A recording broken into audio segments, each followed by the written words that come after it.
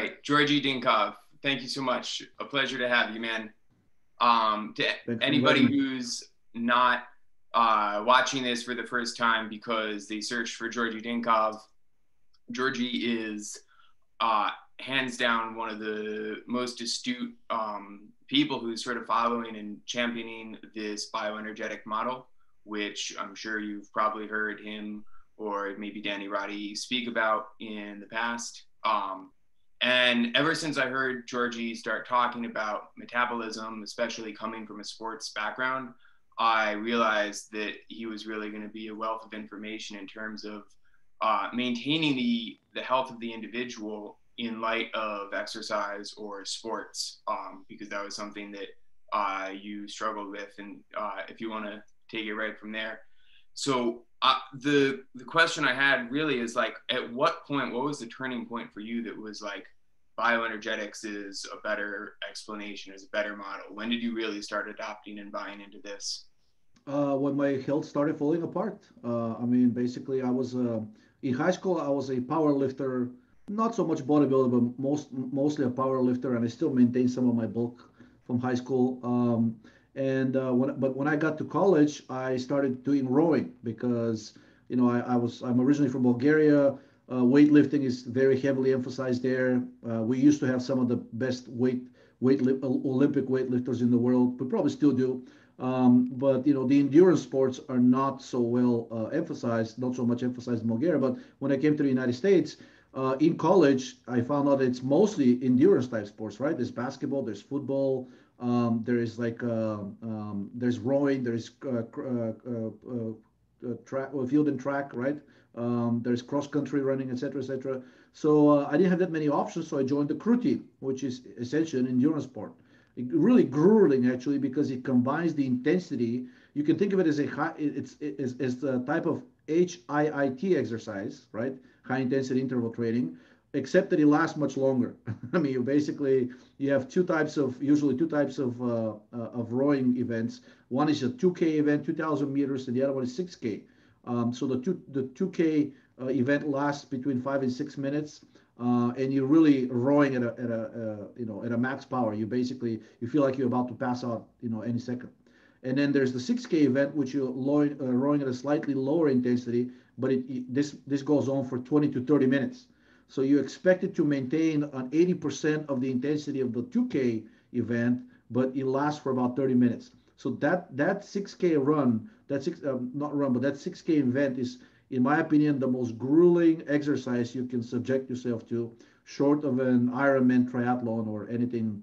But I think these are just unhumanly gruesome. It's just unless this is your career or you really have something to prove. I just don't see what kind of a person in their sound mind is going to voluntarily join one of those exercises, one of those events. Anyway, so I rode for 3 years in college. I was relatively successful. We reached the finals on NCAA Division One in 1998. My boat placed second. So I was in fairly good shape endurance-wise. And when I graduated from college in 2003, I wanted to continue to maintain that I thought was a good physical shape. So the closest thing to rowing outside of college was running. So I picked up running, and I stayed with the endurance sports. I basically kept running 6 to 7 miles, 4 to 5 times a week, sometimes even 6 times a week. And this went on and on until about from 2003 until 2008, 2009. And I started getting these, strange symptoms. I was getting numbness in my extremities. I started having trouble sleeping, etc. And around the same time, I also stumbled upon the keto diet, and also decided to go low carb at the advice of my doctor, by the way, who said, "Oh yes, this is such a great thing. It's got a lot of promising research. I don't think this is that big of a deal." My primary care physician used to do research on ketogenic diets for treatment of epilepsy when he was in medical school. So he held the keto diet in very high esteem. So I said, try it out. So I went low carb, combined with my already surging symptoms of energetic deficiency, which I didn't know at the time that that's what they were. And for the next 6 months to about 12 months, I basically continued to do the exact same grueling schedule on top of my work as an IT security consultant, which was already grueling. 10-hour work days was the norm, usually 6 days a week. And then I kept running 6 to 7 miles, 4 to 5 times a week. And I also went low carb.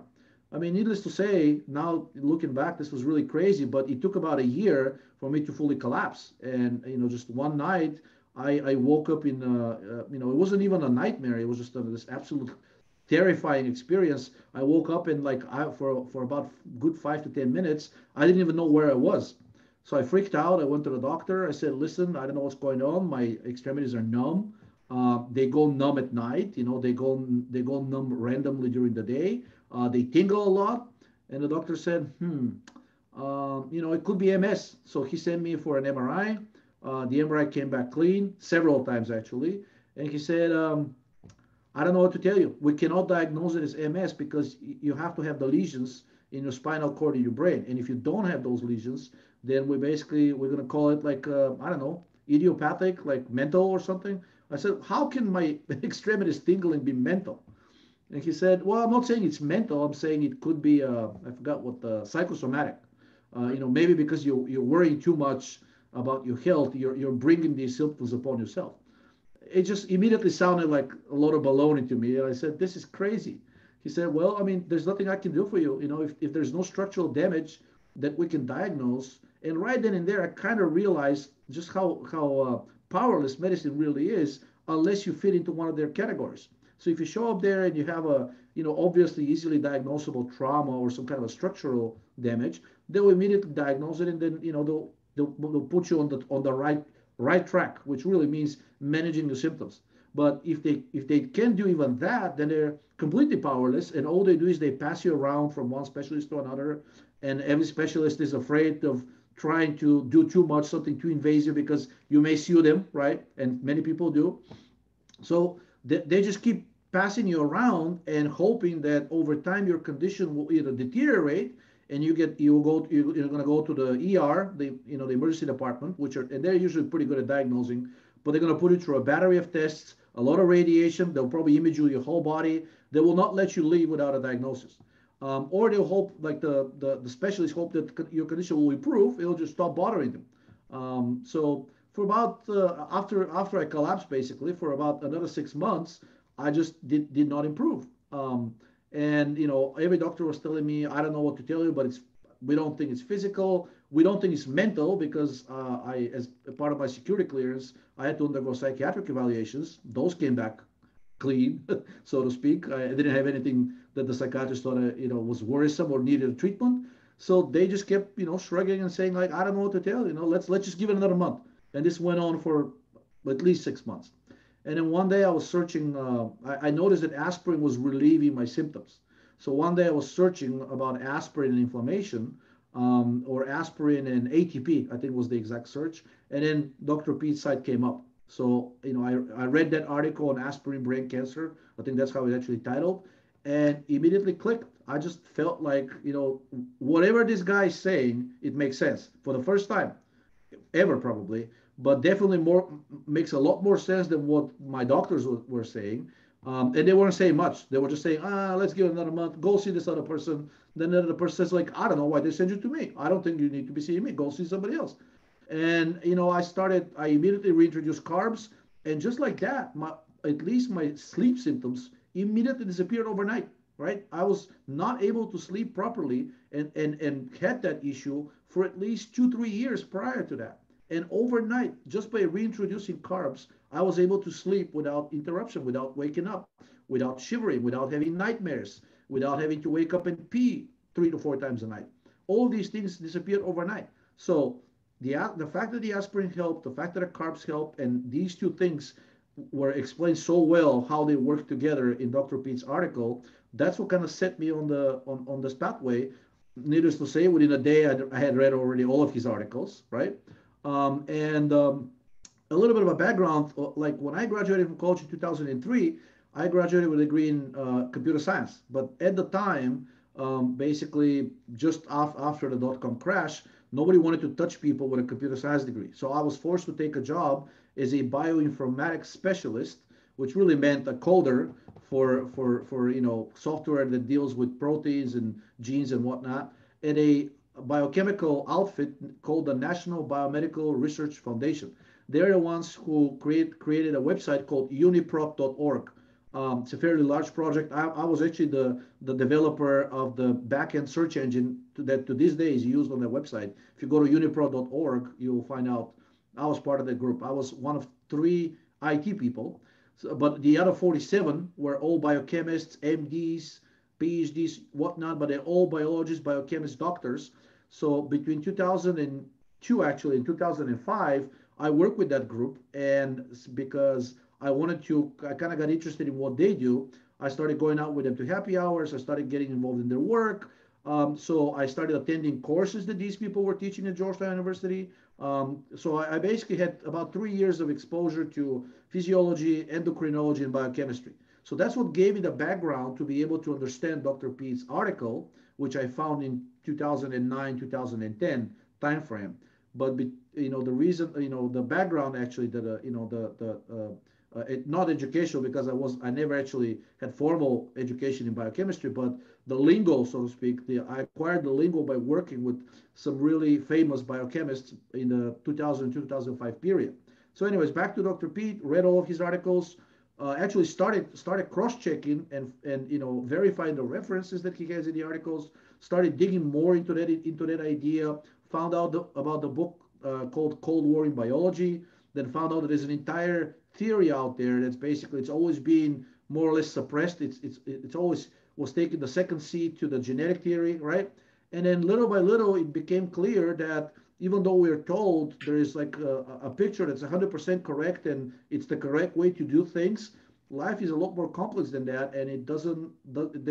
There's a huge field out there that's unexplored, and nobody wants to explore it, at least in the current medical industry. And it has to do with the biochemical energy, with the energy that our cells produce from food, using oxygen as essentially the acceptor of electrons. So you can think of us as internal combustion engines, and instead of gasoline, we actually burn food. But the process is really the same. We oxidize food, and in the process, we acquire energy and a lot of the raw materials to maintain our bodies. One of those raw materials being protein.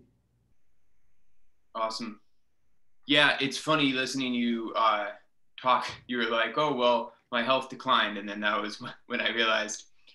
And then, of course, your health declined, but then you went on the keto diet that further tanked your health, and Exactly. that totally mirrors my experience. And then I'm listening to you talk about the stress that you were under, and I got to say, it took a hell of a lot less stress to break me, you know, because when I went low carb or zero carb for the first time, it took me about 6 months before I just had to stop and realize I had created a much bigger problem in my health Yep. than diet.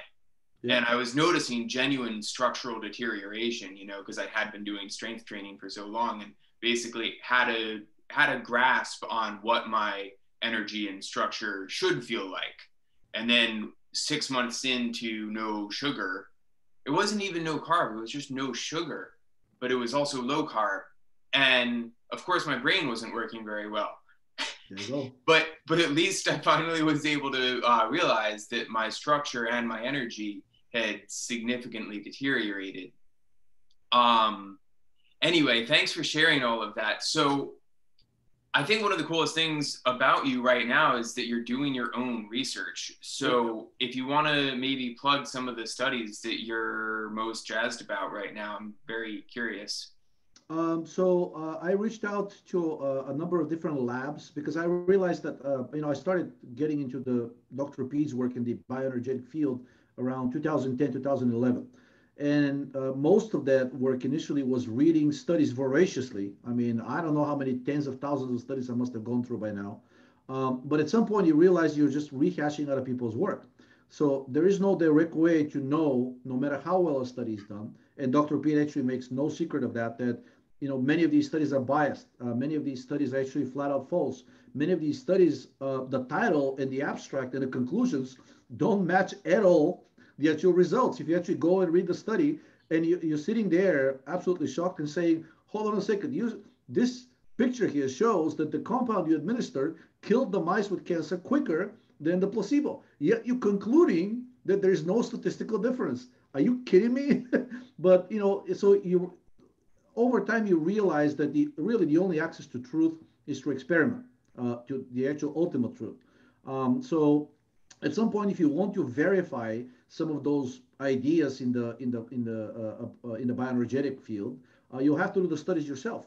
And one of the biggest criticisms that Dr. Pete endures all the time is that people say, how many studies has he done himself, right? It's all about discussing other people's work. Now, he's a genius at that, at a savant level, but the criticism always is, listen, you keep saying that the experiment is the ultimate source of knowledge. How many experiments have you actually performed yourself, right? So I said, okay, let me fill in that gap, at least for myself. So I reached out to a number of different labs, some of them in the United States, some of them in China, and some of them back in my home country, Bulgaria. And of all the places, ironically, even though the Chinese did offer the best pricing, uh, logistically, legally, and in general, just the whole bureaucracy of doing those things turned out to be the easiest. The combination of all of these factors, the easiest place turned out to be Bulgaria. I wanted to do things in the United States because it's closer. I thought I'll be able. There are plenty of labs in the DC region. I even reached out to some universities, but I found out that many of the people here, and not criticism to the United States because the same thing actually happened in Bulgaria and in China. Most of the people I reached out to, they weren't really interested in doing science. For the first question is who funds you, right? And I said, me. Really? That's really suspicious. How the hell can you fund yourself? This is insane. Like, where are your government grants? Where are your grants from big pharma? Like, who are you? Like, and oh, by the way, and you don't have degrees in biochemistry. We want nothing to do with you. It's probably some kind of Nigerian scam. No offense to the Nigerians, but like I was told a few times, like, are you from Nigeria? Is this one of these Nigerian prince things that we need to send you like 50K and then you're going to give us back like 50 million? I said, no, none of that, right? I just want to conduct a study with rats and I want to test, let's say, pregnenolone, right? Or progesterone. Well, what do you want to test it for? Well, I don't know, a bunch of different conditions. Let's start with cancer. Oh, well, no, no, no. We can't really do that. I mean, so why would you want to test a female hormone for cancer? So, you immediately run into this wall where basically people you're offering to pay to do work, they keep telling you that's not how this is done. We don't want to do it. We don't want to get in trouble. And the only reason we will be willing to do that is if you pay a premium because number one, you're nobody in the biochemical field, and I admit it, right? You have no degrees, nobody has heard of you. Number two, it is highly suspicious, and take that for whatever that means. I don't even know what it means. It's highly suspicious that you fund your own work. And it makes it even more suspicious that you're trying to work with chemicals that we, the experts, believe will be completely ineffective for cancer. And you have these bizarre theories that progesterone has non genomic effects which are connected to metabolic energy. And those non genomic effects will have bigger impact on the health of the animal than the receptor theory that we're such big experts in. And I said, yeah, oh, you know what? Go to hell. We're not going to work with you. That I got told by at least 7 different labs in the United States to literally go to hell. One of them said, we will work with you if you pay a premium. And then the last one, I think, tried to do a background check on me because without me giving them any information, they clearly they can Google my name. They found out who my professors were, that I was working at the National Biomedical Research Foundation. So I started getting these emails and phone calls from my former professors and coworkers saying like, what did you do? Did you get in some kind of trouble? And I said, no, why? Well, we keep getting these really, really strange emails and calls from people who don't even know, who don't even want to say their names, right? They're saying, oh, I'm Dr. John. We're gonna keep it at first name basis on a first name basis here, and I want to know about your former student Georgie. So that one lab did a background check on me, but even they came back and said, yeah, that's it just doesn't add up. Like we don't want to we can't risk it. If you pay us a lot of money, we'll risk it. And I said, well, what's a lot of money? Oh, just to consider an experiment, even it's just like even with 10 rats, they wanted me to sign a contract for $50,000 paid up front, and sitting in not even in escrow. You paid them 50 grand that they get to use however they want to. It's sort of like a I don't know insurance policy or whatever. And then you start discussing things like they wanted me to hire a researcher on a full-term basis. So you have to pay a salary somewhere in the vicinity of 100 to $120,000 a year for a person to be dedicated to working with you. That's still, we haven't even gotten to the experiment. Then you have to add the cost of the animals, you have to add the cost of equipment, additional hours for bureaucracy, timekeeping, etc., etc. Basically, you're looking at a 250K a year for them to be willing to work with you. And I said, I'm sorry, this is ridiculous. If I had 250K, I don't know. I mean, I wouldn't retire, but I don't know, probably write a book or do something else. I wouldn't be necessarily trying to, do these studies myself. I'll hire somebody to do it. They said, well, that's what we're for. We are here for you to hire us, for us to do the work, and that's it. That's all. I said, well, I guess it's not working out for me either. Long story short, reach out to the Chinese. What is difference in culture? They actually had even more restrictive requirements that I had to basically divulge, submit to their background check, and then agree that every study will start with a disclaimer that this study is done for the ultimate glorification of the supreme minister of the Chinese Communist Party, some stuff like that, which I'm not even joking. That's what they said. Every study will have to have the disclaimer at the bottom, and you will have to say that even though you work in the United States, this is like an independent Bulgarian/European study because they didn't want to publish something that would turn out to be sponsored by an American company, namely mine, right? And then last stop was in Bulgaria, and I hit some of the same obstacles there, but I managed to, one of my childhood friends, his mom works at the Bulgarian Academy of Sciences. She's now retired. So she put me in touch with some researchers there. They were just as suspicious as the Americans. I don't want to, I don't want to put the Americans down. They actually, it looks like it's like a cultural thing in that field, the biomedical field. People are very cautious. They don't want to risk their reputation, and they don't much care that you're actually going to pay them. But after about 6 months of wrestling, I did a study on the combination on our product, which is the name is Corinone, but it's basically a combination of progesterone and DHEA, and its effects on a very lethal leukemia in mice. So that was the first study we did. And then we did another study with our product Oxidal, which is a methylene blue based product. And a bunch of studies were done with that. One of them was the antiviral effects of methylene blue. And I think this is very, it's very timely considering the current pandemic. And researchers there were careful. They didn't say that methylene blue will directly cure the virus, but they did say that it has a universal antiviral effect because all viruses, all viral infections depend on the so-called cancer metabolism in order to take hold. The cell is usually almost immune to a viral infection if the cell is in a highly energetic state and produces energy through the oxidative phosphorylation pathway. So the only cells susceptible to a viral infection are the cells that are stuck in excessive glycolysis. In other words, overproducing lactic acid, also known as the Warburg effect. And cancer cells are the same way. So since methylene blue, at least temporarily, reverses that effect, the studies with Oxidal and in general methylene blue that the Bulgarians did show that it should be a universal remedy against any viral infection. They didn't go as far as to say COVID-19. They just said coronaviruses, rhinoviruses, Epstein-Barr, etc., but people can read between the lines. We have another study which is still ongoing. It's the combination of Oxidal, namely methylene blue, and another product which is a fatty acid oxidation inhibitor. We call it Pyroset. And again, it's for the same type of cancer, that lethal murine leukemia.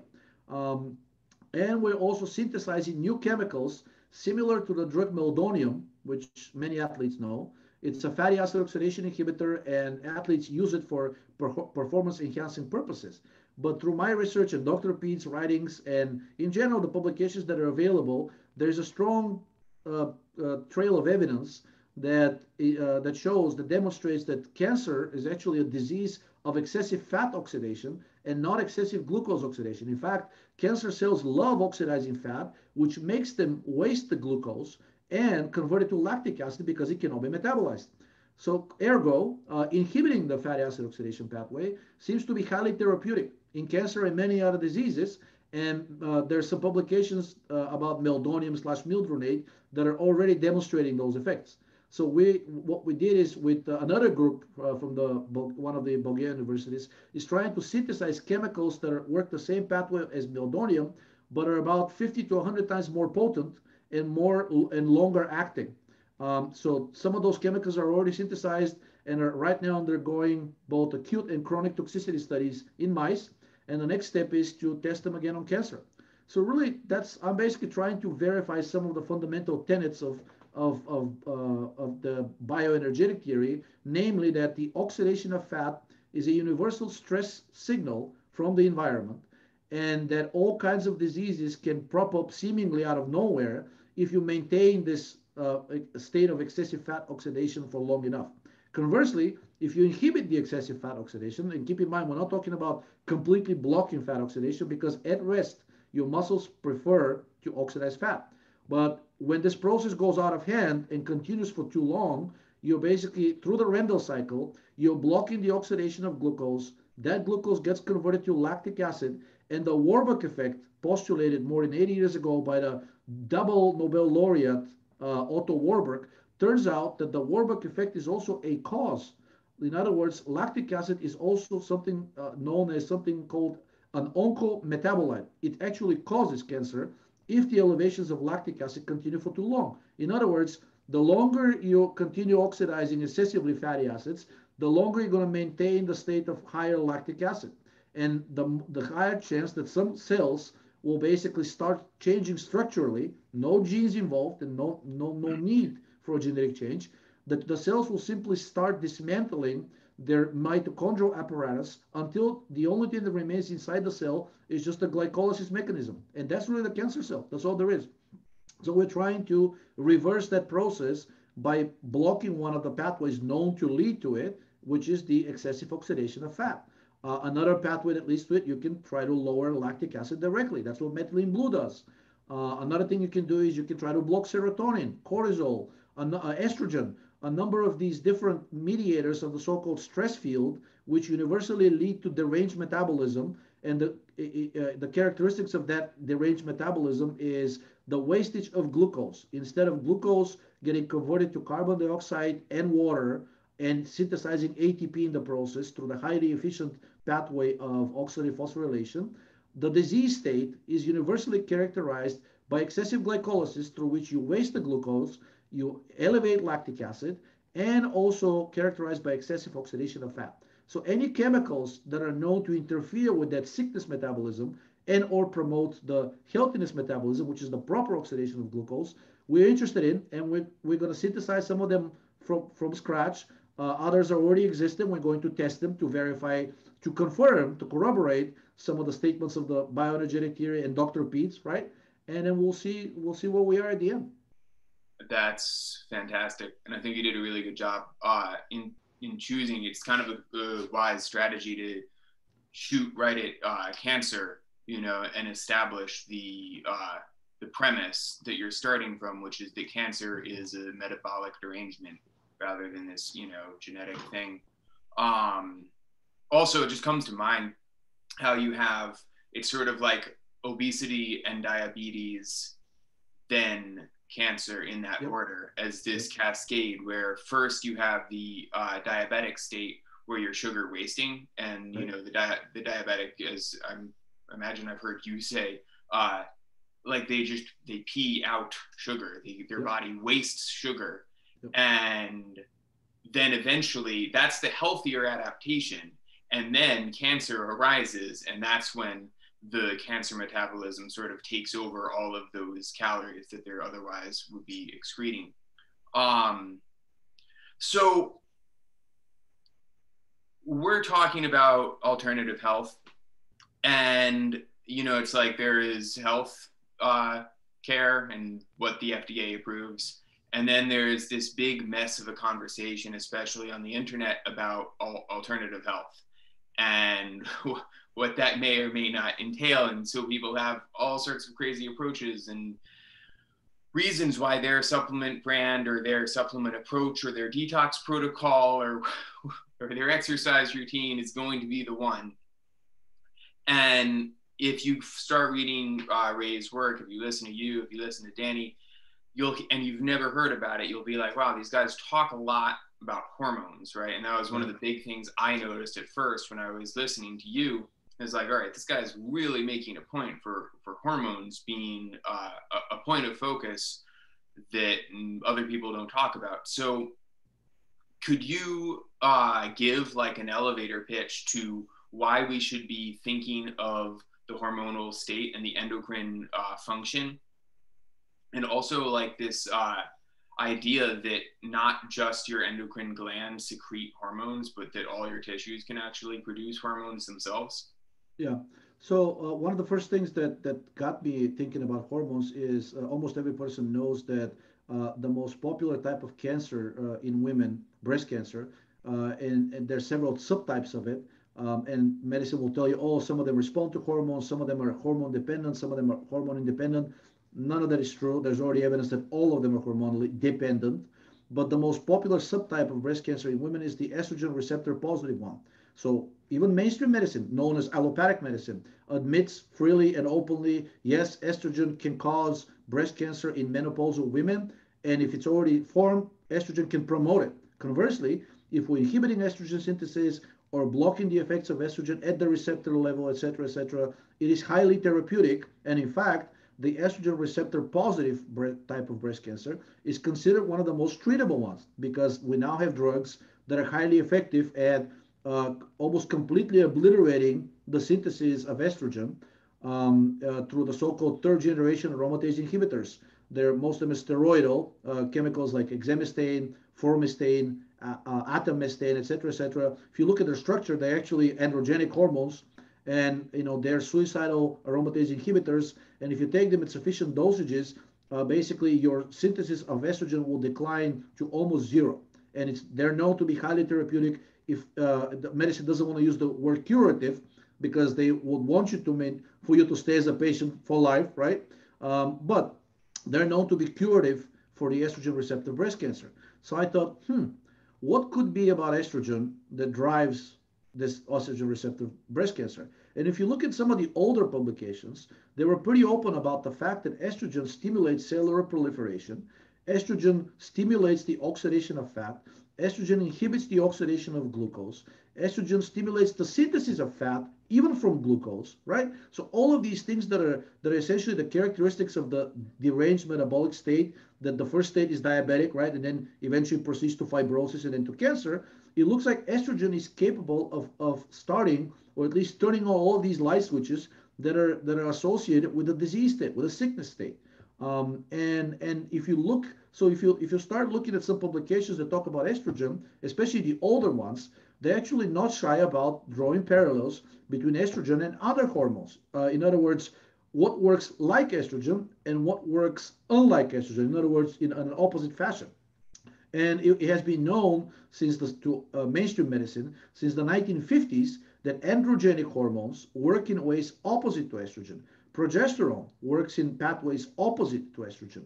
However, cortisol, aldosterone, prolactin, serotonin, a number of other you can call mediators and or I'm sorry, hormones or neurotransmitters, because prolactin and serotonin are technically, serotonin is a neurotransmitter, not necessarily a hormone. But if we think of hormone as a messenger substance, then all of them are hormones. And then older publications said, look, estrogen is really a mediator, a signal from the environment that things are not going well, that you're either starving, you're under stress, food is not abundant, temperature is low, you're living in some kind of a, I don't know, a very cold climate with a lot of snow. There's no easy availability of food. There's no easy availability really of sugar. Like it was the availability of sugar that older studies talked about, is availability of sugar to the cells. And if that availability is interfered with, one of the first things that kicks in is the so-called fight or flight response. But it turns out that it's not just, they explained that we developed that response in order to run away from a saber-toothed tiger back, like, I don't know, 4 million years ago. Well, it turns out that it can be triggered by just about anything. And one of the fundamental internal factors that trigger it is the unavailability of glucose, or somebody yelling at you, or you being afraid about something, right? There's this whole cascade called the hypothalamo pituitary adrenal axis, and it starts with the brain, but actually It doesn't have to. There are things that promote the stress response further down. It starts in the hypothalamus, then it goes to the pituitary, and it goes through finally through the adrenal glands. But it doesn't have to be the whole three steps. There are things like estrogen that actually promote the synthesis of cortisol. In other words, the final mediator of stress.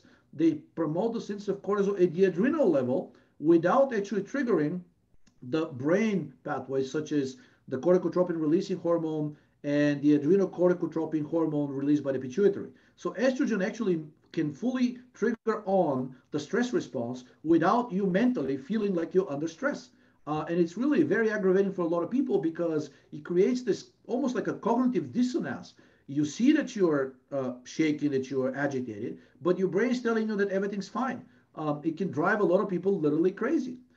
So older publications were very open about estrogen not being a female hormone. They actually, the older name of estrogen was adipin. In other words, a hormone related to fat.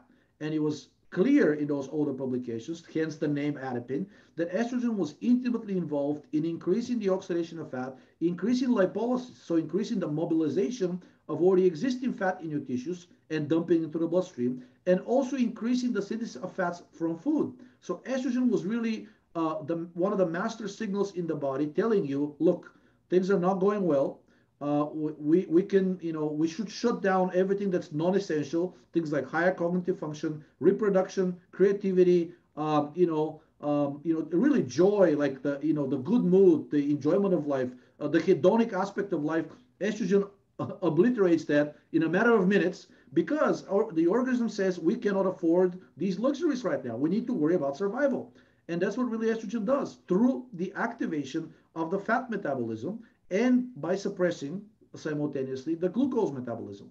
And then again, if you look at the older publications, they try to class substances to put substances into classes slash groups, and they're saying, look, you think of estrogen as this unique hormone, but there are quite a few others that have very similar effects. Aldosterone, cortisol, prolactin, serotonin, growth hormone, right? Many of the inflammatory mediators synthesized from the polyunsaturated fats, they're actually highly estrogenic in nature themselves by being able to trigger the stress response, increase the oxidation of fat, increase the synthesis of fat, etc., etc. The prostaglandins and the leukotrienes are the biggest classes, and actually drugs that exist that block the effects of those or inhibit their synthesis, and they're highly therapeutic for almost any disease that they've been tried for, which suggests that there is a underlying generic systemic effect that relates to the production of energy and relates to inflammation and relates to the stress response, that estrogen is a part of the chemicals, of the substances, of the messengers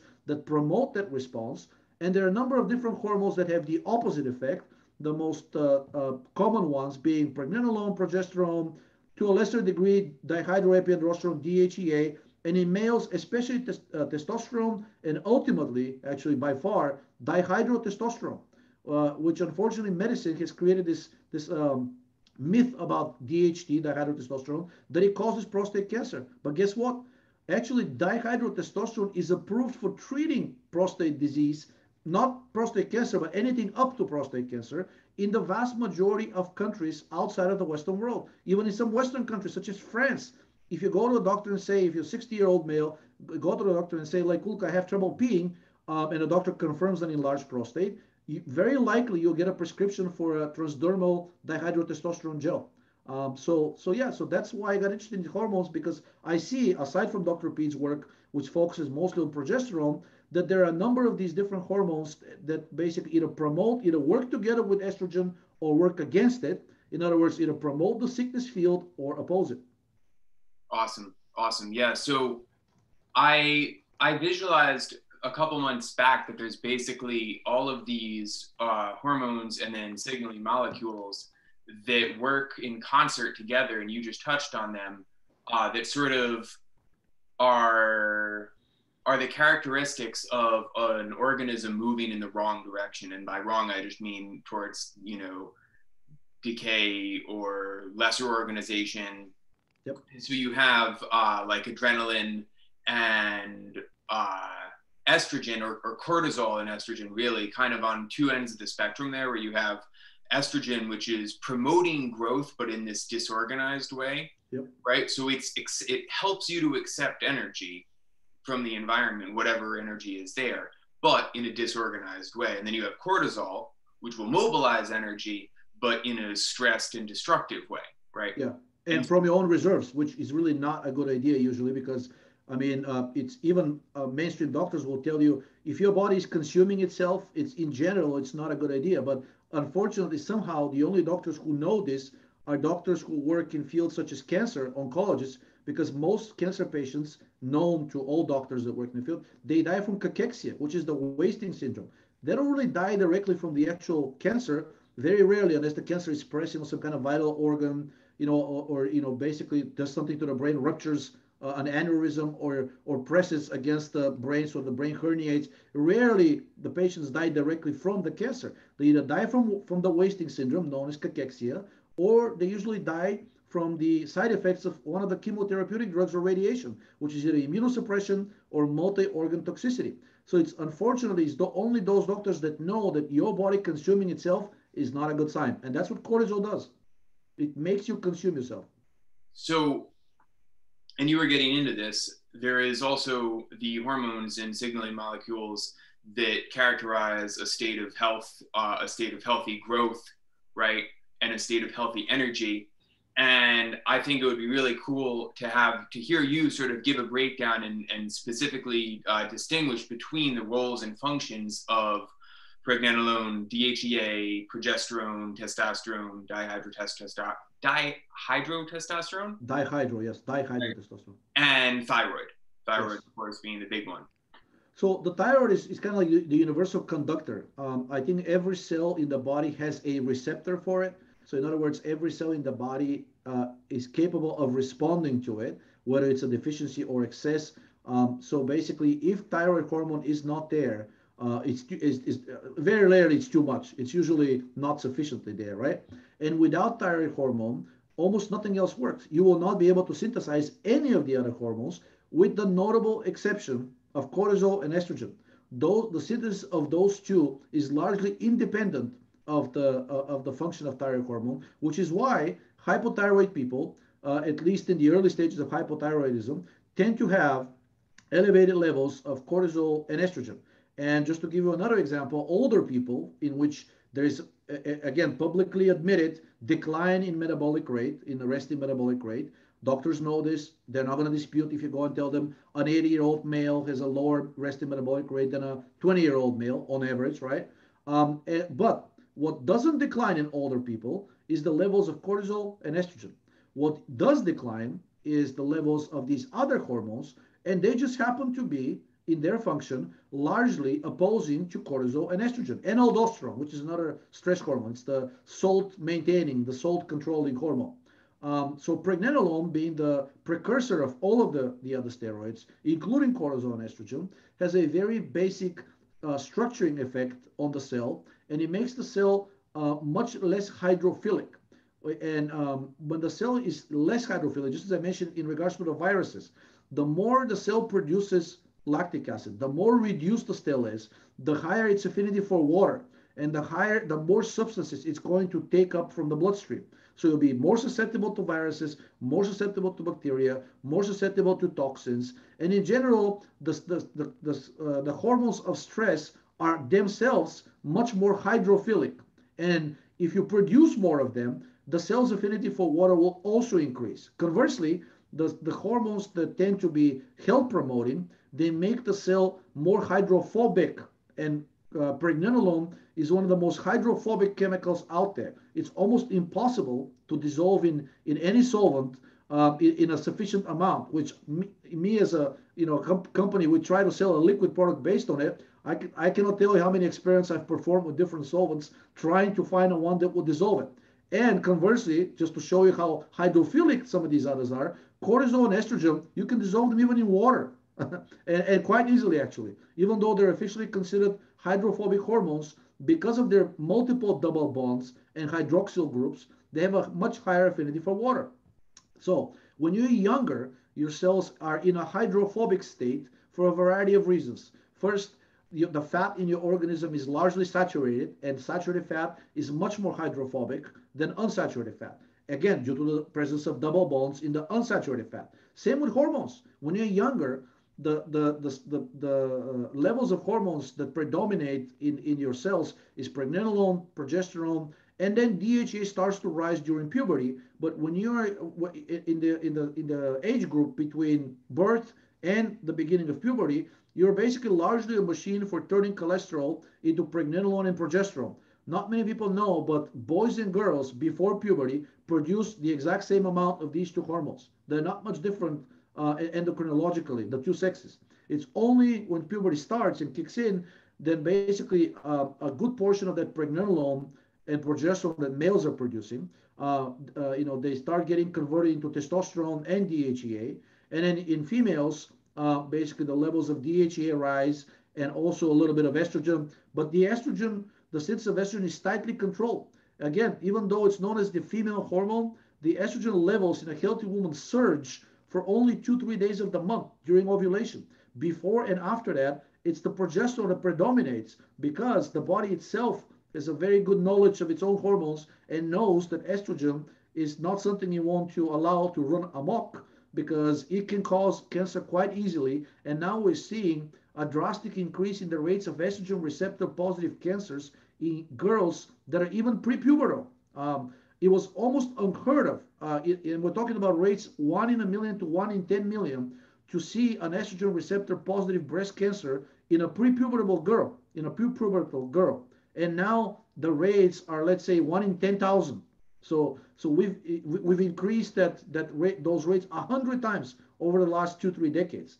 And that's what it's largely due to the effects of estrogen and estrogenic molecules in the environment, such as the endocrine disruptors, the polyunsaturated fats, and stress. Now, I forgot to mention, I said like back in the old studies said that certain things work like estrogen, right? Like cortisol, prolactin, serotonin. What they also said is that all of these mediators of stress, it makes sense that if they work together, they also promote each other's synthesis. So basically, if your cortisol is high, it's going to increase estrogen, it's going to increase serotonin, it's going to increase prolactin. If estrogen is high for whatever reason, like you have an endocrine disruptor in your body, like too high levels, or you're eating too much PUFA, and estrogen rises as a result, cortisol, serotonin, prolactin, aldosterone, and others will also rise. They're really part of the. You have to think of them as a field. It's basically a signal, and every cell responds to different signals. That signal carries it's mediated by a number of different mediators, and those are these stress promoting and stress carrying hormones, stress signaling hormones. Thyroid is the universal conductor which says everything's fine, the cell is producing, you should be producing sufficient energy. Many of the components of the oxidative phosphorylation metabolism depend on thyroid. So without thyroid, you're basically stuck in glycolysis. And when you're stuck in glycolysis, that itself is the signal to say, okay, we have to dismantle this expensive apparatus to perform oxidative phosphorylation. We have to revert back to the primitive metabolism, which is found in cancer, in bacteria, in amoeba, and all these primitive organisms exist as colonies, but without structure, just as you mentioned. 3 years ago, there was a study published in Nature, I think it was editorial opinion, and it said, we've been looking at cancer the wrong way. Cancer is not something that needs to be killed. Cancer is simply a sign that the organism has given up on the idea of maintaining structure and is trying to maximize chances of survival of individual cells at the expense of destroying the structure which makes us human, right? You take away the structure of the human that makes us human, and we're nothing but an aggregation of cells. We're not the slightest bit different from a colony of bacteria. So these hormones, pregnenolone, progesterone, DHEA, testosterone, dihydrotestosterone, they all happen to work opposite to cortisol and opposite to estrogen. Many of them are actually directly antagonistic to cortisol and estrogen at the receptor level, which is the ultimate test that two hormones are really, really antagonistic. If they work in an opposite direction at the genome level, even in functional medicine, even in bioenergetic medicine, the admission is that these hormones have largely the opposite effects. And so it seems with these hormones. Bodybuilders, one of the reasons bodybuilders have such muscle hypertrophy is that they inject a lot of testosterone. They use other anabolic drugs, but the term anabolic turns out to be incorrect. Older studies have shown that about 80% of the so-called anabolic effect of these steroids is due to these steroids blocking the effects of cortisol at the receptor. So it's better to think of them, if cortisol is the ultimate catabolic hormone for muscle, bone, skin, etc., and these hormones, these other steroids block its effects, then they're actually anti-catabolic, right? So what we're seeing, instead of anabolic effect, we're seeing anti-catabolism. We're seeing the blockade of the effects, stress effects of cortisol, both on tissues and on the metabolic activities inside the cell. So pregnenolone has a direct, actually doesn't block directly cortisol at the receptor, but pregnenolone prevents, after cortisol binds with its receptor, pregnenolone prevents that receptor steroid complex from moving into the cell nucleus and triggering all of the cascades associated with the activation of the receptor by cortisol. So you can think of it as a silent antagonist. So I'm not going to prevent you from going on a date with your favorite person, but I'll prevent you from getting into the restaurant so you can complete the date, so to speak, right? Progesterone actually directly blocks the effects of estrogen at the receptor level, directly blocks the effects of cortisol at the receptor level, and also inhibits the enzyme aromatase, which is the enzyme responsible for synthesizing estrogen. Now, speaking of synthesis of all these hormones, if you talk to an endocrinologist, at least as far as women are concerned, every endocrinologist will tell you menopause is a condition which is characterized by estrogen deficiency. And that's complete and utter crap, because the enzyme aromatase is present in almost every cell around your body. So yes, if you take a blood test of a postmenopausal woman, you will find that the levels of estradiol, which is the steroid produced by the ovaries, is very low, undetectable. But also progesterone levels will be undetectable. So at the very least, we should be talking about menopause as a condition of both estrogen and progesterone deficiency. But guess what? Even though most other cells in the body have the enzyme aromatase, so they're capable of synthesizing estrogen, not many other cells in the body are capable of synthesizing progesterone. They just don't have the enzymatic machinery. The brain is one of the biggest synthesizers of progesterone. The skin is another, right? But still, if every cell in the body is capable of producing estrogen, and if with the age the hormones that restrict the production of estrogen decline, then aging can be viewed as a state of relative estrogen excess and deficiency in one or more of the steroids that oppose estrogen or inhibit its synthesis, namely pregnenolone, progesterone, testosterone, dihydrotestosterone. All of these actually happen to be aromatase inhibitors. By far the most potent is probably progesterone, followed by dihydrotestosterone, and then pregnenolone and testosterone are probably about equal. They're relatively weak aromatase inhibitors, but still there.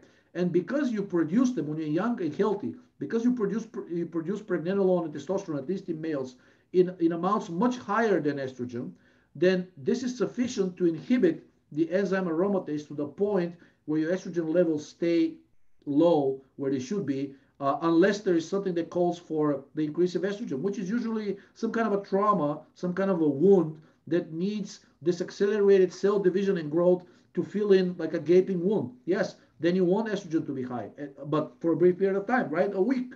Or you have a broken bone. Again, you want estrogen to be high, but for a week, at most a month. You do not want estrogen to be running unopposed, alone or together with any of the other stress mediators such as cortisol, prolactin, aldosterone, serotonin, growth hormone, etc. And endocrinologically, the hormones that restrict the effects of those stress hormones are pregnenolone, progesterone, and DHEA, testosterone and dihydrotestosterone in males. And guess what? Surprise, surprise. It's exactly the levels of those hormones that drastically decline with age. You pick any male or female over the age of 50, and you will find, and even the official ranges that are used by the testing labs to confirm that, you will see that the levels of those hormones are at best 30% of what used to be when you were, let's say, 25, which is considered largely to be the peak of youthfulness. It's actually not. You're already declining by the age of 25. The peak of healthiness is the age of 12. And the way you know that is you look at actuarial tables and you look at the chance of death, of all-cause mortality, and it's lowest at the age of 12. And then it starts rising. Actually, it rises a little bit. It starts declining after the age of 2. It rises between 0 and 2 a little bit, then starts dropping, continues to drop until the age of 12, and it starts rising, and it never flattens again until the very end. So it also, this decline, this increase in the all-cause mortality mimics almost oppositely, perfectly, the decline of these anti-stress health-promoting steroids such as pregnenolone, progesterone, and DHA in both sexes, and then testosterone and dihydrotestosterone in males. Fantastic. So, and you got into this already a little bit. Basically, it's this matter of cell signaling physiology and the state of health and the state of disease. And I think that it's pretty obvious that when you're 12 and you're about to enter puberty, things are going pretty well. And then you enter puberty, and especially in the case of a young boy, you'll gain muscle really rapidly, right? If you do anything, basically, you'll gain muscle really rapidly. And I do think this is characteristic of being in that state of health, right? And so they don't really need to do a lot of strenuous exercise to do it. They can keep stress low relatively easily. So the question I have to you is then, how can we use these hormones as supplements to pull ourselves into that state of muscle building growth, right? Rather than the de-differentiated state of growth, a state of differentiated, health promoting, thyroid dominated, high energy, right? Right. So I think it really depends on the health state of the individual. If you're still relatively healthy, you don't have a large amount of accumulated PUFA, which, by the way, when you're eating fat, the saturated fat gets preferentially oxidized, and it's the PUFA that gets stored. So almost any fat you're already carrying, unless you're making a conscious effort to eat a lot of saturated fat, for most people, any extra weight in the form of fat that they're carrying is going to be composed of polyunsaturated fats. And those polyunsaturated fats are not only acting like estrogen, they're also activating the enzyme aromatase in fat cells, and you're producing more estrogen. So an overweight person, assuming it's mostly fat, mostly PUFA, it's going to be producing a lot more estrogen. So the question is, what dosage and what hormone can be used to balance that effect and negate it, right? So it really depends on how much extra weight you're carrying and what's your estrogenic profile. What is your endocrinological profile? For somebody who is in their 50s or even older, I found through personal experience, even though I'm not 50 yet, but I know people who are 50 and they've tried a few different hormones. For them, pregnenolone and progesterone, they do have a very good effect, but it's mostly related to slimming down. So in other words, they're starting to lose the excess weight. But in terms of anabolism, in other words, starting to build muscle, for older people, it seems that some of the stronger androgens, such as testosterone or especially dihydrotestosterone, may be needed. And why one or the other? Well, I actually prefer dihydrotestosterone because, unlike testosterone, it cannot be converted to estrogen. And unlike testosterone, dihydrotestosterone itself is a much stronger aromatase inhibitor. So, anyways, what I'm trying to say is that for a relatively younger, healthier, leaner person, pregnenolone and progesterone and a little bit of DHEA can probably do the job of slimming you down and restoring that muscle building potential. But for people who are already with, let's say, like severely compromised health, really a lot of excessive weight, most of which is PUFA, I found that they often need to supplement a little bit with some of those stronger anabolic hormones such as testosterone and dihydrotestosterone. In the bodybuilding circles, they're even more, I don't want to say hardcore, but even more direct than that. If somebody wants to start a bodybuilding program and they carry a lot of extra weight, one of the common recommendations would be to do a cycle of using only the steroid trembolone, which is one of the most potent synthetic anabolic androgenic hormones, and it happens to be also extremely effective at slimming people down. So it has the effect of making you lose all of that excess PUFA that is on your body. And after that, the bodybuilding gurus will tell you, okay, now you can go on a regular testosterone cycle and you can start building muscle, right? But even they tell you, even though they don't know it's about the PUFA, they know that the extra fat is interfering with the building of muscle by continuously synthesizing estrogen and by continuously upregulating the synthesis of cortisol, right? So you have to bring this under control. And bodybuilders are pretty direct. They're not that much about health as they are about looks, but they often coincide, and they will tell a novice, an overweight novice, to lose that extra fat, that gut that they have, right, that spare tire, and then they can talk about building muscle. I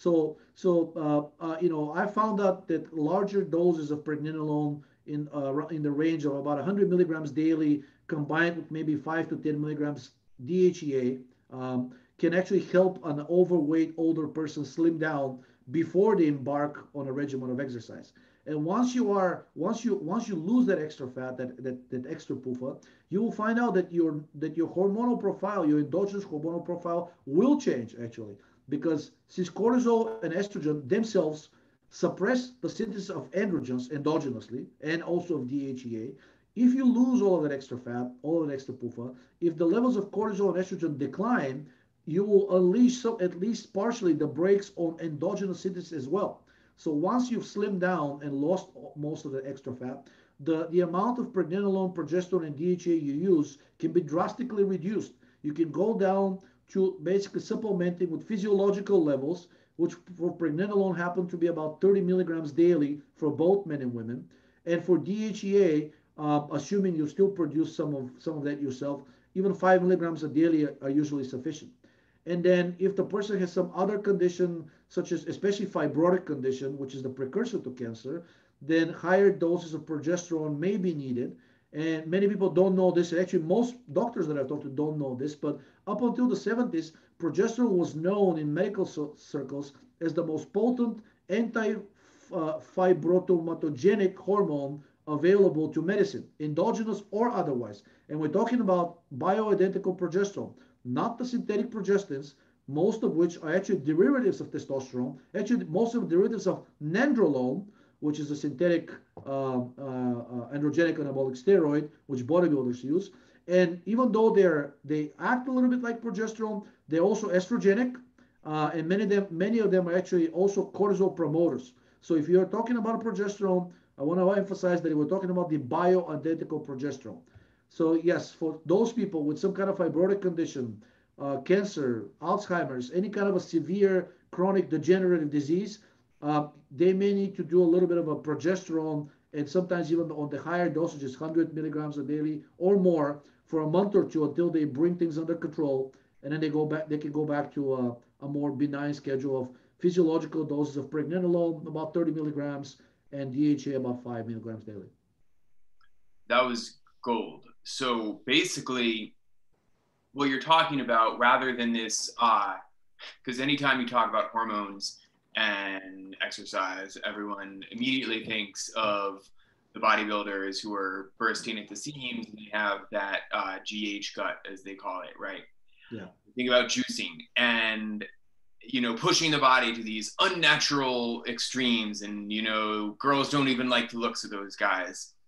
And really what we're talking about here is using hormones to specifically address the brakes on the state of health, the field of positive health that you may have accumulated through your life, whether through diet or stress or whatever. And it seems like the big one that you're pointing to is losing the weight first. That makes sense, especially if it's a bunch of PUFA. I didn't realize that pregnenolone could be so helpful in weight loss in older people. And I also am embarrassed to say I don't really know much of anything about trenbolone. But you're saying that it helps people lose weight rapidly. Yeah. If you lose a bunch of weight because you're taking trenbolone and a bunch of your fat stores were PUFAs, is that process, am I right in understanding that that process is going to be more or less stressful depending on the levels of PUFA in your fat? Yes, and also depends on the level of lipolysis. That's why it's not a good idea to overstretch yourself initially when you're carrying a lot of extra fat, most of which is PUFA, because just as I said, since the saturated fat is preferentially oxidized when you eat it, but the PUFA is preferentially stored, the same thing happens, but in reverse during lipolysis, which is the shedding of fat. Then PUFA is preferentially released, while saturated fat is preferentially kept. And what happens is that at this point, there are quite a few publications that show that many of the organ damage issues that people with diabetes see, which diabetes itself being type 2 diabetes itself being a disease of fat excess and not glucose excess, right? They're wasting glucose. But at this point, there's extensive evidence demonstrating that it's the excessive lipolysis in those overweight people with type 2 diabetes that contributes to kidney failure and eventually even pancreatic failure, which can lead to either acute pancreatitis, which is often lethal, about 30% of the cases. But even if it's not lethal, eventually it can either lead to chronic pancreatitis or pancreatic failure, which makes you a type 1 diabetic, right? Almost all of this is driven by the excessive lipolysis, the elevated levels of free fatty acids in the blood, and most of that fat being PUFA. So while you're carrying that extra weight, you should make sure that you're losing the proper weight, which is by supporting liver function, and then trying to maintain muscle mass, not build it because it will be stressful, but maintain the muscle mass that you have, which is done by keeping the effects of cortisol at bay. Pregnenolone, progesterone, DHA are good at that, right? So you're restoring the hormonal milieu, the hormonal environment that you had when you were 12, right? That's what these anti-stress hormones do. And then after you get back to that level, hormonal level of a 12-year-old, which means the liver will be working fine, the negative effects of the stress hormones will be properly opposed, right? Over time, as you're losing this excess fat through the process of glucuronidation in the liver and also by the muscles, whatever muscles you have left, oxidizing it at rest, and I stress at rest. That's why it's not a good idea to strain yourself, because then your muscles at strain, during strain, they prefer glucose, right? So you want them to be oxidizing the fat properly, which is at rest, and then the liver will be excreting a good portion of that, probably about 40% of that will be excreted by the liver by the process of glucuronidation, which makes the fatty acids water soluble, and then you'll be peeing them out. So you will have foamy urine. That's actually one of the good signs that you have had elevated levels of fatty acids in your blood. So you don't want this to be happening too much, because it means you're dumping too much fat into the bloodstream, right? And then it can overburden the liver. It can actually give you a liver failure. It's very common. It's very well known actually in medical circles that active athletes, they have elevated liver enzymes on blood tests after an exercise or after like an event. And one of the reasons is that basically you're flooding the liver with extra fat, and any fat that the liver cannot process, cannot glucuronidize and make it available for excretion, especially if the fat is PUFA, actually has a detrimental effect on the cells in the liver. Those cells start to burst and start to leak those hepatic enzymes into the bloodstream. So that's how they get detected by tests. The ALT, the AST, the ASP, and the GGT, these four enzymes associated with liver function, well, actually that are used to detect liver injury, they rise in your body after a strenuous exercise because of that fat damaging the liver. So I don't want to say lie down all the time, right? I mean, do a decent walk. You can carry some weights, right? But if you start feeling like you're starting to, if you're gasping for breath, if you can't really maintain a conversation on like a steady conversation while you're carrying out the physical activity, means you're overburdening yourself. So you can even run. But again, the test is, can you maintain a normal conversation with another human being while you're doing that, whatever physical exercise, whatever physical exertion you are? If yes, then you probably, you're at a good stage. Your liver is not overburdened. Your muscles are capable of oxidizing and handling the fat, which means they're producing carbon dioxide, which allows you to breathe properly and not gasp for breath, right? The moment you start gasping for breath, the moment you start feeling burning in your muscles and tissues, means lactic acid is high, carbon dioxide is dropping, fats are taking over, and because of the Rendell cycle, basically too much fat and not enough glucose oxidation, and that's not a good sign. So you need to scale down. And over a period of a few months, if you restore the hormonal profile, you keep the stress hormones at bay, you will be losing that extra weight the proper way through oxidation and glucuronidation. And then after that, after your hormonal profile is restored to a more youthful level, you will find out that you will be able to build muscle with a lot lower intensity of a physical exertion. I want to give an example that chimpanzees that are known to be 2 to 3 times stronger than an adult bodybuilder, and are actually, they don't lift weights, and actually they don't climb trees that much either, unless they're hunting or trying to get food. They spend most of their days, most of their day and nights in a sedentary position. Yet recently, you can go to Google and verify it. Type burly chimps in Google and go to Google Images, and you'll see that some researchers actually shaved the fur of the chimpanzees completely, and you'll see that the chimpanzees are ripped. They look like miniature bodybuilders, and they're ridiculously strong without without lifting weights, without pumping iron all the time, and without juicing. More importantly, right? So they are in a hormonal milieu which naturally allows for their bodies to build muscle and keep the accumulation of fat at bay without most of these interventions. But we do need them because actually the life of a chimp, ironically, is a lot less stressful than ours is, and a lot less toxic, and probably a lot more interesting, I have to say. Yeah, fantastic. So in addressing the fat first as this disruptor, endocrine disruptor, then maybe we can get into how having more muscle is protective, and if it is, how do we get more muscle? Say we're already thin enough, right? How do we put on more muscle without causing unnecessary stress to the system? Right. So a couple of things. First of all, having more muscle is highly positive, is highly helpful. And in fact, every single study that has looked at that phenomena has found that all-cause mortality is almost perfectly inversely correlated with the amount of fat-free mass a person carries. So in other words, their muscle mass. Why? Well, one explanation is that the amount of muscle you carry, muscle is much more metabolically active than fat tissue. Fat tissue actually is very good at storing additional fat, but it's not very good at metabolizing it.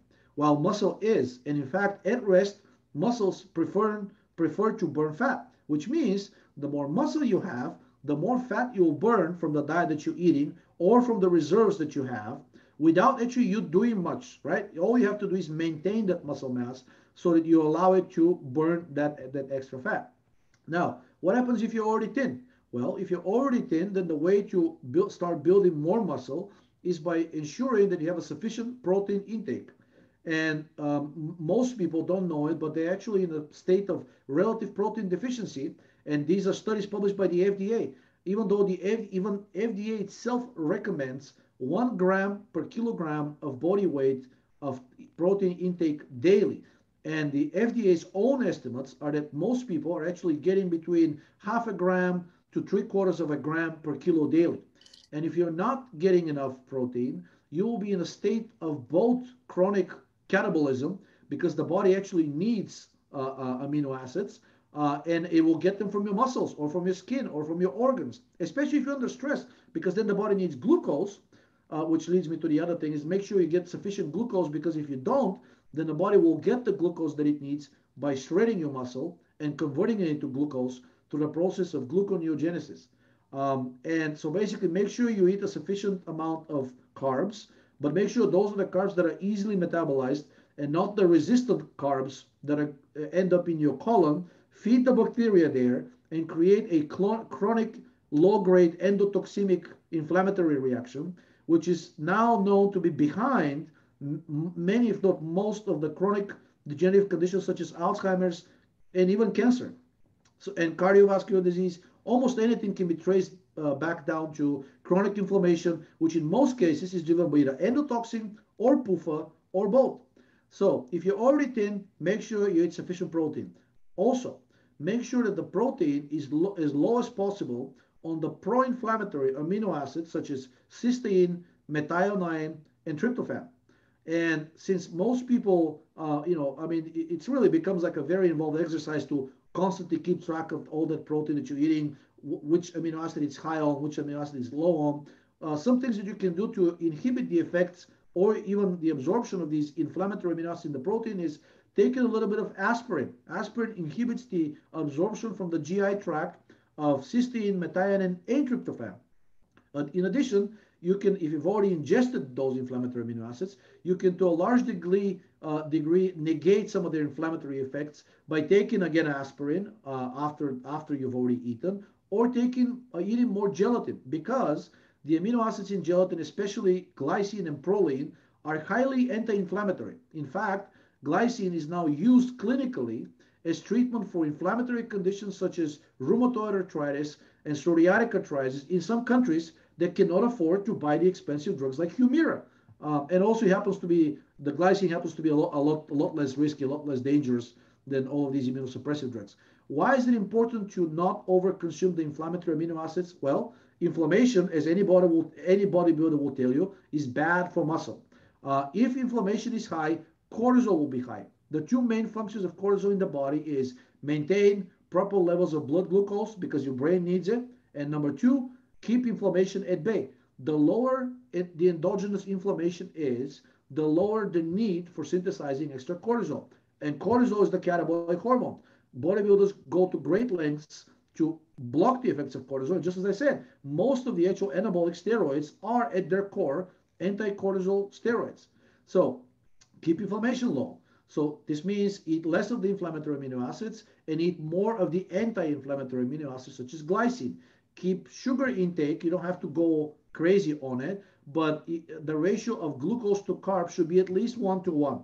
Because if it's not, then because of the effect of the amino acids on triggering insulin release, you will cause a hypoglycemic reaction, which then has a cortisol rebound reaction, a counter reaction, because as I said, the body will do everything possible to keep blood glucose from falling because you can go into a coma. Your brain depends absolutely vitally on glucose. So keep inflammation at bay, keep cortisol at bay, keep stress at bay, make sure you eat sufficient high quality, low inflammatory protein. And if you cannot do one or more of these things, then at least supplement with the anti-inflammatory mediators such as aspirin and gelatin. And by the way, all the steroids we mentioned earlier, especially pregnenolone and progesterone, are highly anti-inflammatory themselves. So those can actually not only have an anti-catabolic effect because they're opposing cortisol, but they're also opposing and inhibiting the inflammation, which may be very well may be the top step, which is responsible for the excessive cortisol release anyways. Love it. Yeah, it's sort of like when you give your body all of the right things, it can keep everything in its right place. Exactly. Where sugar is the fuel and protein is the structure. I'm chuckling here because I'm thinking about all the time that I spent trying so hard to lift weights and work out when I was doing carnivore, and I would be absolutely tired. I would need minutes and minutes and minutes and minutes in between my sets. And then I would finally get to the end of my workout, pull myself out of this hypometabolic slump, and cook myself a big platter of meat and no carbs. And I would eat this big platter of meat, probably loaded with PUFA. And then I became so habituated to just feeling awful and totally hypoglycemic afterwards.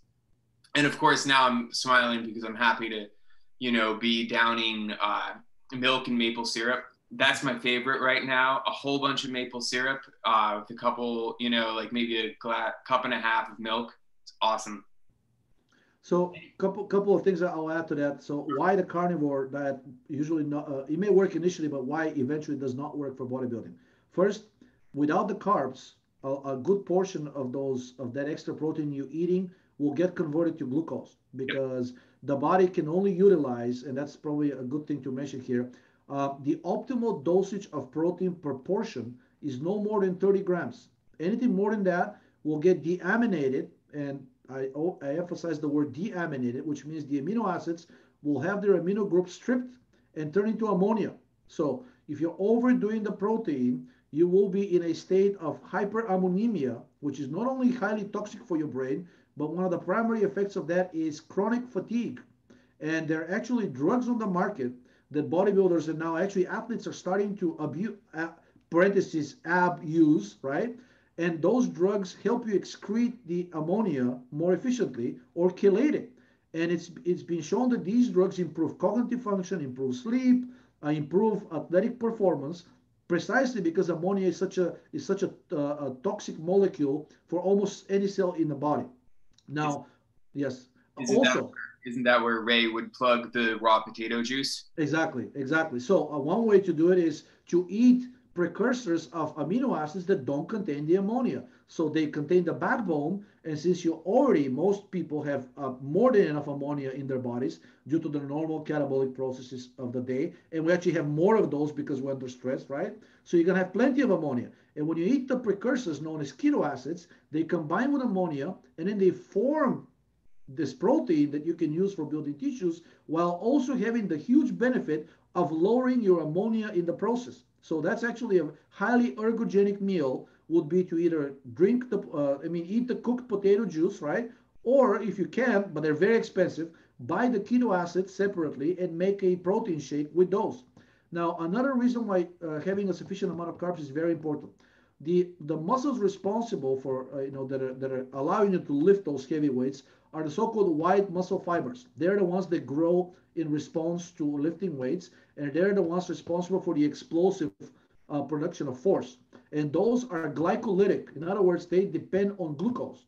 The other ones that are more highly expressed in endurance athletes are the red fibers, and they actually prefer to burn fat.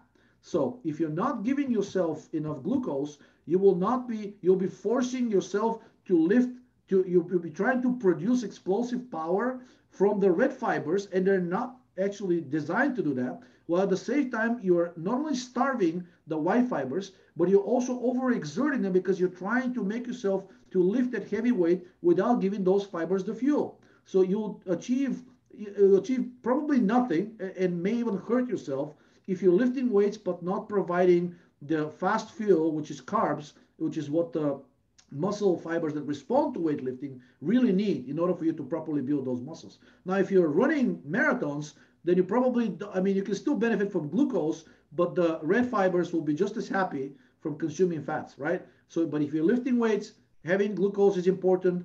Having no more than 30 grams of protein per serving is also important, unless you're a very heavy person, let's say 300 pounds. If you're a linebacker, you can probably afford to eat like 50 grams of protein per serving. But if you're an average sized person, even if you're very tall, probably up to 30 grams is sufficient. And make sure that it also goes with carbs in a ratio of at least 1 to 1, preferably 2 to 1 in the favor of carbs. That's really the way a bodybuilder, a weightlifter, protein shake should look like. And it just so happens, recent studies found that chocolate milk is the best meal, the best post and pre-workout protein shake, and beat by a large margin many of the other synthetic ones that are at least 10 times more expensive and advertised by a bunch of very famous athletes. But milk has the good ratio, has a decent protein. It's anti-inflammatory due to the amount of calcium it has in it, and it has an amount of carbs that is at a good ratio of about 1.5 to 2 to 1 in regards to the protein. Awesome. So I think this will be the last question on weightlifting. Basically, muscles in a high state of energy are using glycogen, right? Like you were talking about. And I think that's really what we're going for, is to be able to cultivate the peaks of our metabolism to be higher, right? When we get an epiphany, when we're working on a piece of writing or a podcast or whatever, we have this burst of energy that's fueled by glucose, right? And by training in that way, we can increase the metabolism to sustain that, right? So in order to build a muscle, you need to sufficiently stress it in this high energy state, right? And of course, the key word is stress. So my background has always been in high intensity but low volume, and also without an emphasis on the compound lifts, but rather on using machines in order to efficiently tax the specific muscle so that it gets the stimulus and the signal to grow. What do you think of that? I think that's a very good approach. So there's a term called lactate bound exercise. In other words, you stress the muscle. I don't like the word stress. It's actually you challenge the muscle to the point where it starts to it's starving for energy, and basically it's not consuming enough oxygen, and without the sufficient oxygen consumption, it's starting to waste the glucose into lactic acid. With that threshold right there is about the maximum you should be exerting yourself systemically. And different muscle groups have different thresholds, right? So you need to find out what the different threshold for each muscle is and work up to that level. And then you stop, right? You allow it to recover. If needed, you'll drink something sweet if needed. If you feel like your glycogen stores are being depleted, and they happen to be more depleted in people with liver problems, which now are rampant. Apparently, 2/3 of Americans have non-alcoholic fatty liver disease or something worse, right? If you're drinking alcohol, if you're doing all of these things, you'll probably be you'll be depleting your glycogen much faster than you want to. But yeah, so as soon as you start feeling that burn, that means you already started to overproduce lactic acid. And there's some things you can do to actually limit the amount of lactic acid being produced, which allows for more carbon dioxide to be produced. And the carbon dioxide is the primary stimulator of mitochondrial biogenesis. The more mitochondria you have, the more efficiently you'll burn all these calories, the healthier you'll be. And cognitive function is now known to depend entirely on the number and density, the size and density of the mitochondria in your brain cells. And if carbon dioxide is the ultimate, if one of the, well, I said not called the ultimate endogenous mediator of creating your mitochondria, then you want to stay at the level where carbon dioxide is high. And since carbon dioxide and lactate are inversely correlated, which means you want to stay at the level of intensity that keeps lactic acid at bay.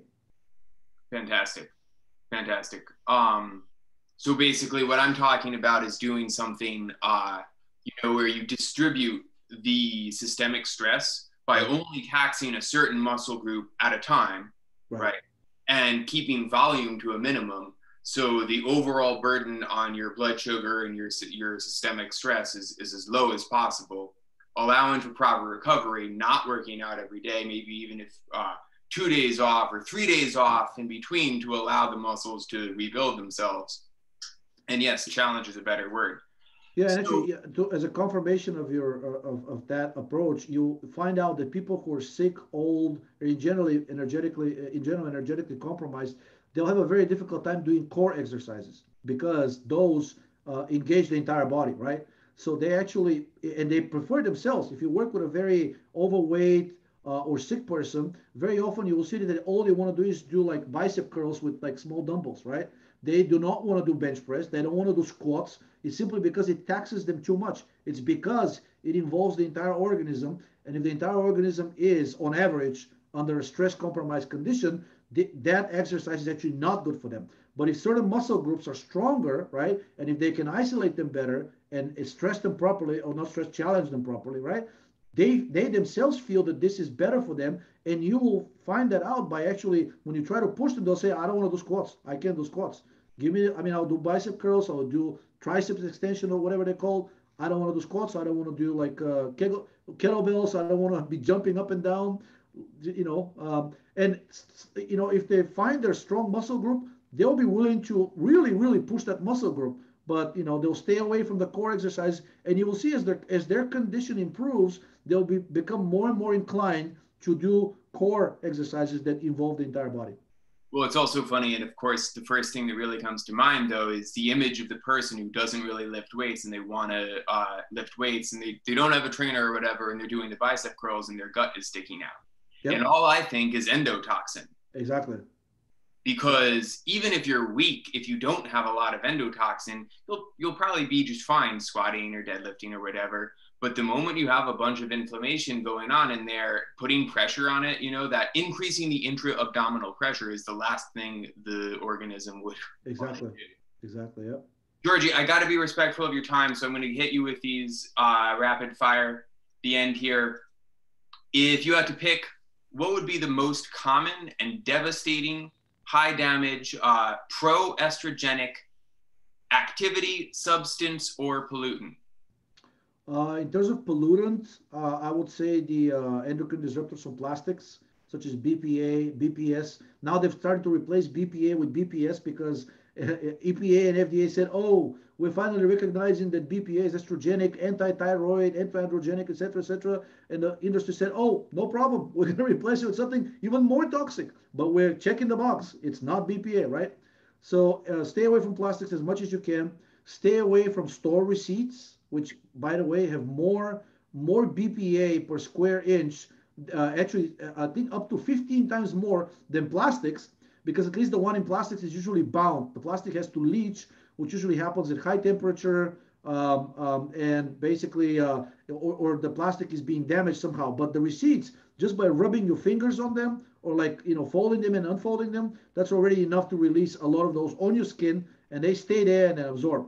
So in terms of a toxin in the environment, I would say that, plus, of course, the polyunsaturated fats in food will be my two top, because they're so pervasive, right? It's not just about intensity of the toxicity, it's about how common it is. So if it's something like radiation, ionizing radiation, that you're, very, very dangerous, probably the most dangerous thing you can do to your body systemically, but you only get an X-ray once a year, compared to a PUFA exposure or an endocrine disruptor exposure that you're getting literally constantly 24/7, I would pick that the latter. I would say that the latter is much more dangerous cumulatively.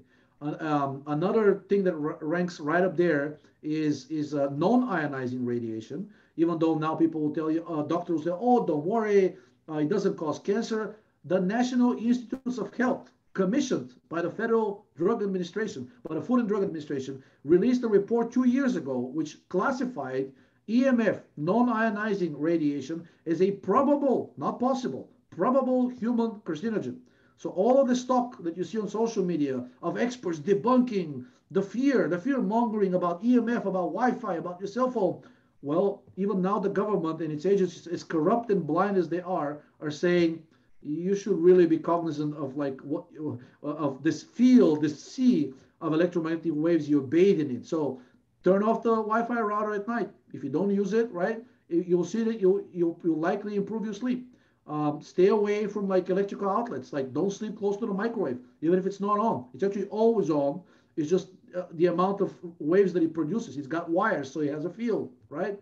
So yeah, things like that. And then also, really routine activity of any kind is so extremely serotonergic and so damaging to your brain, that it has a very, very, very long-lasting impact that is very pernicious, because it's hard to narrow down, right? It's hard to nail down. And if you go to a doctor with some kind of a disease years later, and everything seems to have been going fine in your life, the doctor actually never asks you, did you work a menial job where you basically were a pencil pusher, and nothing was interesting, and you were just doing your job, as they say, and you collected a paycheck and you went home? And if the answer is yes, that's actually such a powerful brain toxin that it rivals the effects of EMF and PUFA and the endocrine disruptors, precisely because most of us are not conditioned to think of that as a toxin. We think it's perfectly fine. We're getting paid, so in return, we are selling our freedom or our creativity or our ability to do interesting, meaningful things. Guess what? That has a direct impact on your health. Why? Because the brain is the master controller of metabolism in every cell of the body, and it also consumes 40% of your calories. So if you're doing some kind of a really boring and meaningless and soul-sucking job, you are very directly damaging your metabolism, and your systemic health. So thank you. Those were basically what I thought you might mention. And really quick on the EMF one, uh, before I even discovered Ray, I was looking into EMFs, and it seems like the most concrete evidence is all about the voltage gated calcium channels, Yeah. right? Yeah. And so because the electronic signaling in the cell in the body is so subtle, everything that we're using ever since 2G has blown our VGCCs wide open, right? Yep. Yep. And once I started listening to Ray, and he has this huge emphasis on calcium, it took me a moment to reconcile how it's the fact that in a highly excited state, the VGCC is triggered, and then calcium enters the cell where it's not supposed to be, whereas calcium is supposed to be outside of the cell. Exactly. So I feel like that seems like it's as direct as could be in terms of estrogenic effects, right? Yeah. Also, it's the cell will open more of its calcium channels if it perceives a relative deficiency in calcium, Right. which the cell itself, the signal that the cell gets that there's a calcium deficiency is the elevation of the parathyroid hormone. So if you're eating sufficient calcium and your vitamin D levels are proper, the parathyroid hormone levels will go down, and that will be a signal for the cell that it should not let that much calcium in, that it has plenty of calcium, that the organism has plenty of calcium, and it'll be much more resilient to opening those calcium channels even basically at the under the influence of EMF. But even if you want to protect yourself, if really under a very strong field, there's no avoiding it. Then things like calcium channel blockers, any calcium channel blocker would do. Magnesium being the primary endogenous natural one, right? But there are plenty of drugs that are sold as calcium channel blockers because they've also been found to be very beneficial for treating heart conditions and neurological conditions and blood pressure. So any of those calcium channel blockers would do.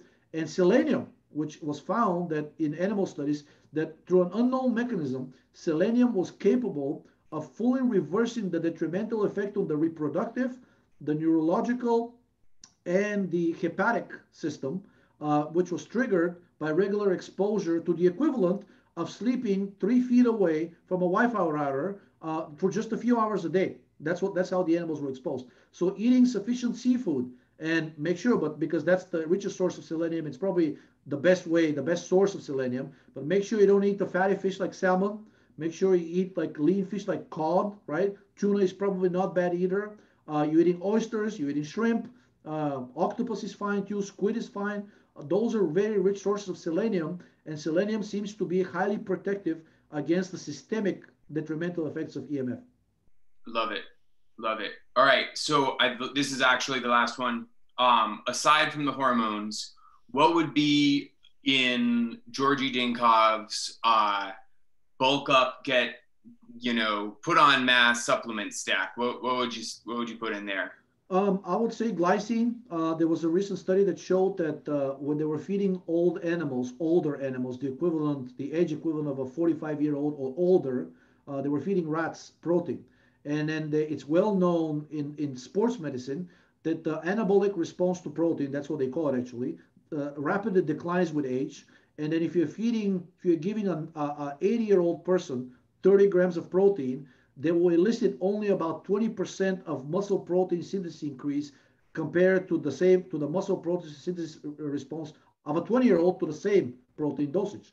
So they didn't know why, and they tested a few. They had a hunch that inflammation was involved, and they fed the animals just a few grams of glycine, the human equivalent of a few grams of glycine, together with that protein, and found out that the muscle protein MPS rate of the older animal, even extremely old, about to die, actually shot up to the level of about 85 to 90% of the rate of the younger animal.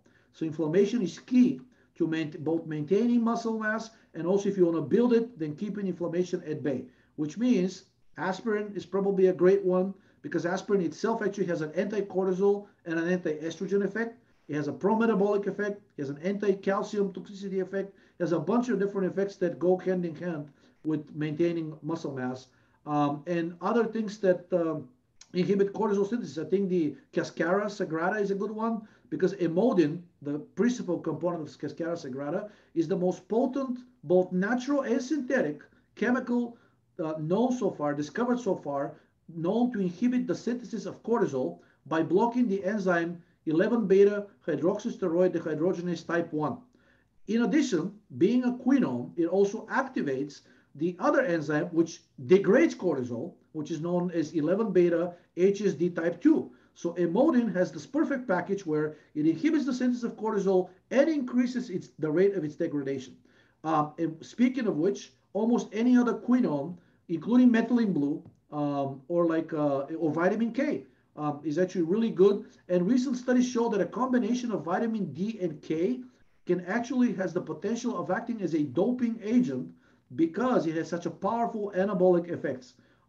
Some of these effects have already been confirmed in studies. Vitamin D is itself a steroid, so maybe it doesn't exactly answer your question because aside from steroids, right? But vitamin K is a quinone. So vitamin K has been shown that in sufficiently high doses, it triggers the synthesis of testosterone in the gonads of older males that exceed 4 times the synthesis rate of testosterone in younger males, right? So it has an anti-inflammatory and a pro-metabolic effect, being a quinone itself, that has a very pro-androgenic, pro-anabolic, anti-catabolic effect that very few vitamins actually can meet.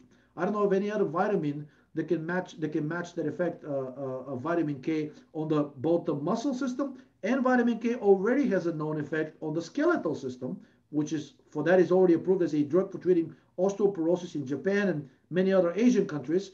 And it just so happens that highly virile, highly men with really good health also happen to have very thick bones, very good bone health. Thinning of the bones is actually one of the first signs of impending disease.